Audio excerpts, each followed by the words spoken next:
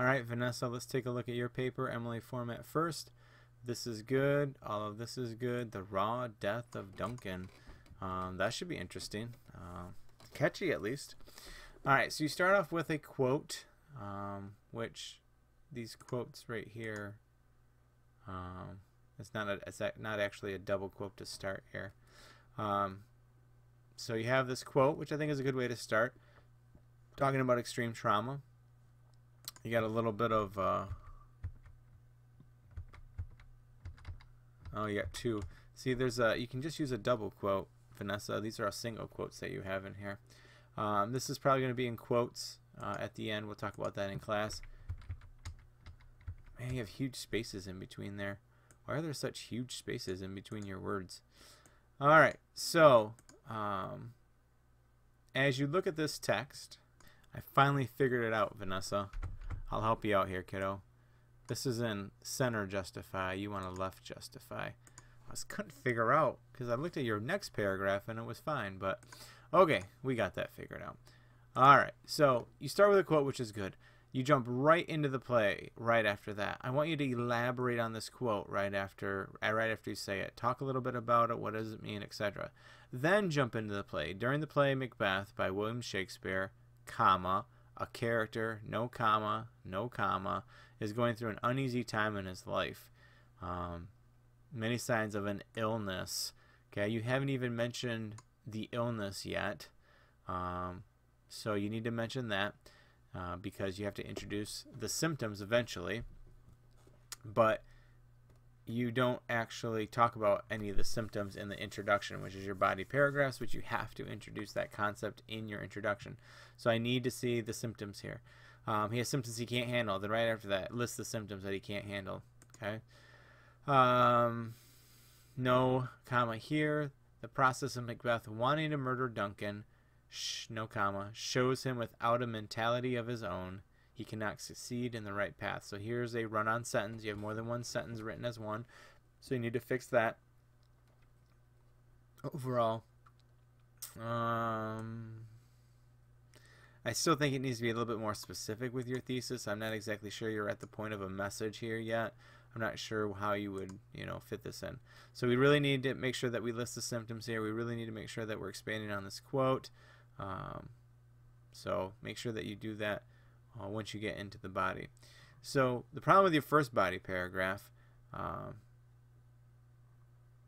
is I don't know what the symptom is for a long time.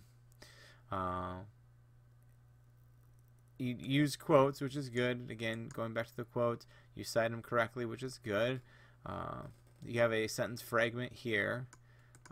So this is the first hint that I'm like, oh, I guess this is about being agitated. So you talk about how Macbeth's wife makes fun of him, questions his manhood. Then you jump right into agitation. Well, I can think of a lot better examples in the play where Macbeth is agitated. He's agitated quite often rather than calm during the planning of murder, which has also changed his way of nature. You want to be more specific with that. And again, you're going back to his wife. How does that have to do with agitation? Just because she's not the best influence. No comma here. Remember, comma conjunction only when you have two complete sentences on either side. He made it change from a feral guy to an obscure guy, with his behavioral being a strange matter of mysteriousness without him thinking thoroughly. Is this, I guess I'll wait until I read your next paragraph, but remember you need a transition statement to go from here to here. So in this body paragraph, Vanessa, we need to know a better topic sentence so we know where we're going with the symptom. I need to see some outside sources from this symptom. I need to make sure all of the citations from the play and examples from the play are direct links to the symptom. And then you need to elaborate on the significance of him having this symptom. That's a lot to do in that paragraph, but you need to get it done. Alright, so this next paragraph, if this is your topic sentence, has to do with psychological symptoms. So now not only feeling of agitation from behavior, so this is worded wrong, he's facing psychological. These next symptoms include flashback fear, anxiety before and after he murdered Duncan, and anxiety before. So this is an item sentence. Okay, so no colon here. They include these things. Okay, Okay, so he's more feeling anxious than ever. So it looks like you're doing like 3 different symptoms all in this paragraph, which means you're not taking enough time to really elaborate on any one. So he's feeling anxious. There's your raw decision to kill Duncan. There's a comma misplace. I would highlight this. The idea that it's a terrible feat. I think that's a really good indication of where his mind is. So we have anxiousness, which you had agitation up here, so I'm not sure if you really need to go through that. You have fear. You have a sentence fragment here, and then you have this hallucination, and then you have fear again, which we've used fear, and you say fear is this 3rd symptom. Well, I don't even know what the first 2 are, Vanessa. You really got to be clear with your topic sentence. Now, I think you're trying to lump psychological symptoms all into one, and I don't know if it's working. I really think you need to break it apart a little bit. Someone may or may not have seen Macbeth suspiciously end Duncan's life. Well, we know the guards woke up, though. So you can't necessarily say that. But who knows if his mentality was with him. I think you can elaborate on that a little bit more. One thing that I do really like about your paper, Vanessa, is I like the chronological order of it. Like the next step after Duncan gets murdered is another new symptom that pops up. I really like that concept. I wish it was tied together a little bit better. You have some space issues here. A couple of spaces there. So he feels miserable about the whole situation. He'll eat in fear and at night. This is a run-on sentence here. Okay, so this is a really good quote. Now, it's from Act 3, so does it matter to you that that jumps way ahead to prove your point overall? I'm not sure. It's okay with me, but if you're really going for the moment stuff, then I don't know if it works that well. And again, is this paragraph really about terrible nightmares? He'd rather be dead than alive, no comma, instead of living through his nightmares. Because you're jumping right back into Act 1, put on a happy face for, Act 2, put on a happy face for his guests. Are nowhere to be stopped by himself, leaving his brain somewhere in a constant battle. Nowhere to be stopped by himself. What does that mean? You might want to be more specific with that. So leaving his brain somewhere in a constant battle. With whom, with what, why? Just elaborate more. Alright, so emotional detachment is your last paragraph. And again, I want to see an outside source that tells me exactly what emotional detachment is, or at least what you want to define it as. So I'd love to see this outside source of that. Alright, so you don't really need to say that since I know it's your last body paragraph. And had you had a really strong introduction where you listed the symptoms, the reader would also know that this is your last body paragraph. So you have a couple of things in here. You got a comma there, you got the conjunction, you have 2 complete sentences, you got the comma there. And I don't know what this means. He knows himself as a nobody from all of the murderous events he commits throughout the play.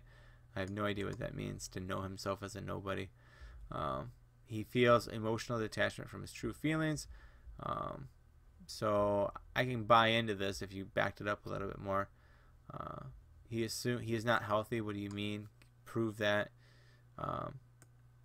There's a quote in here that would back that up. Prove this.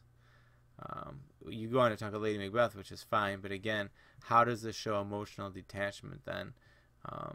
Be specific. And again, if you had an outside source, I could see that that's how it tied in. At the end of the play, comma, she loses herself just as Macbeth did. I mean, should we put that in quotes? Loses herself, because she commits suicide. So Lady Macbeth, comma, sleepwalking and depressed, comma, gets sick. You have a super long quote with again the wrong double quote here. So you have a super long quote because it goes on to a 4th line. It needs to be separated. So what you actually do is hit enter and tab over twice. So that's what it should look like. She dies by killing herself, no comma. Both their outlooks went out the door. Well, I guess if you're dead, it does kind of go out the door. Is there a better way to say that? Both leaving them killed in a wrong state of being. I bet you could say it a little bit better than that.